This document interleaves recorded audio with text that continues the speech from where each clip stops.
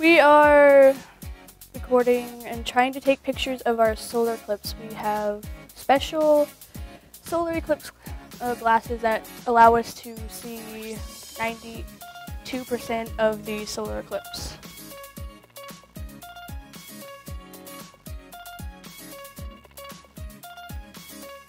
Most of it was for them to be able to document what they were seeing, what they were viewing in different avenues, in different ways, as in, paper, photo, using different utensils and for different tools.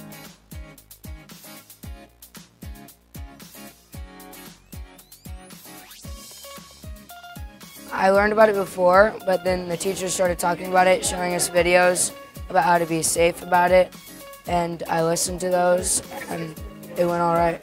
History was made, that they were able to view something that doesn't happen that often, and to be able to participate in school, and to understand that school is someplace that you can enjoy, that you experience different things.